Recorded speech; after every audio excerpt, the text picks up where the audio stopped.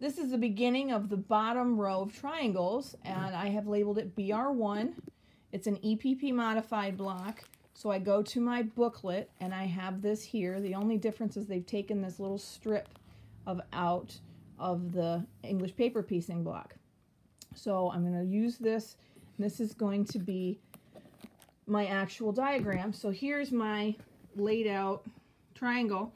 I tried to lay it out on my box, but it's really big because there's all these pieces. So it's real simple, straightforward. I put little arrows on this so if I had a directional fabric, I know which way that the fabric would go, but my fabric doesn't seem to be very directional. It's just kind of all over the place. The key to this is going to be basting and obviously placement, so I don't get a triangle that's going to kind of curve off to the left or to the right. So I'm going to baste my ends, my short ends first, and then I'm going to baste my long ends. And I'm going to make sure that my points on both sides are connected, and then I'm going to connect them to the middle. So I will start from the bottom and work my way up to the tip.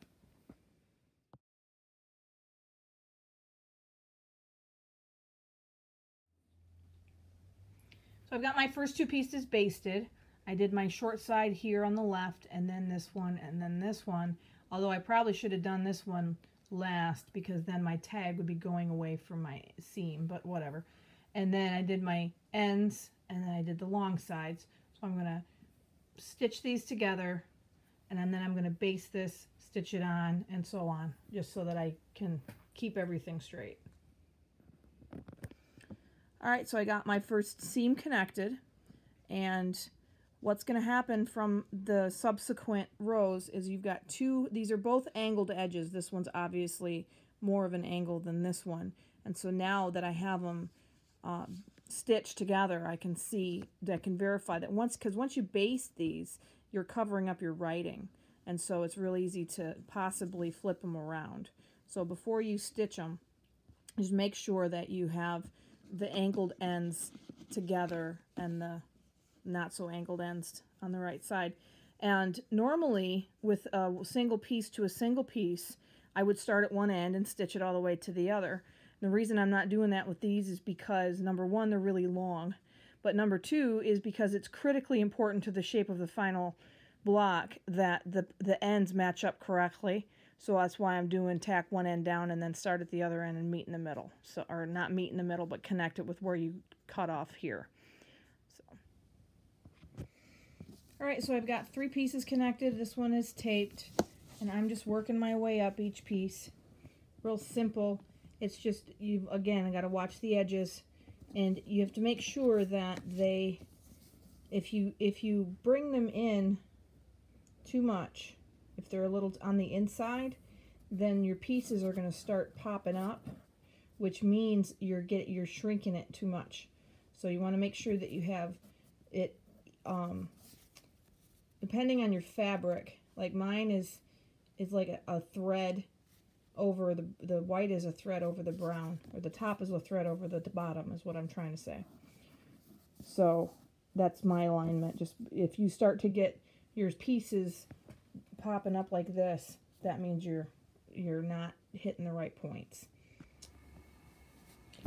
Alright, so I've actually attached the next two pieces, and we're looking good here on either side into the triangle shapes. So I just have a few more left to go. This is my next one, and I will make sure that it gets attached correctly. And we're almost, I think we're about halfway. Okay, so I got another couple of units on here. I'm in the process of stitching this on right now, and then just got this one basted, and then these two more. Alright, so I'm almost done with my triangle. I've just got the two tip pieces. I'm going to assemble them together before I put them on, just because it gets floppy and stuff, so I've noticed that it's kind of nice to put the tip together and then attach it.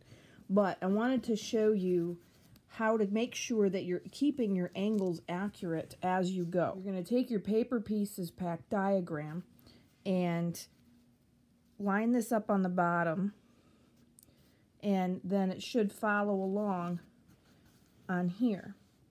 As you can see, as of right this on this one, I started to get off. And then you have to decide, do you want to take it apart and fix it, depending on how bad it is, or do you think you can ease it in? And I think I can ease this in. So if I flip this over, and because this is the same direction, and if I line this up, I'm having issues here. If I line this up here, it fits so that I'll be able to work that in. So if I just squish this a little bit, and I can make up some of the space in here when I attach it to my solid triangles. But I did get off, and that's the problem, because sometimes your angles start to get off, and it doesn't take very much for it to go. So if you're worried about this as you go up, just put it back on here, and you should be able to get back on track really easily. All right, so what I should have done from the very beginning of this triangle, and this is how I learn, is by doing, I should have lined up each piece one at a time on its diagram, and then taped it while it was in place. And I would have done it from the front.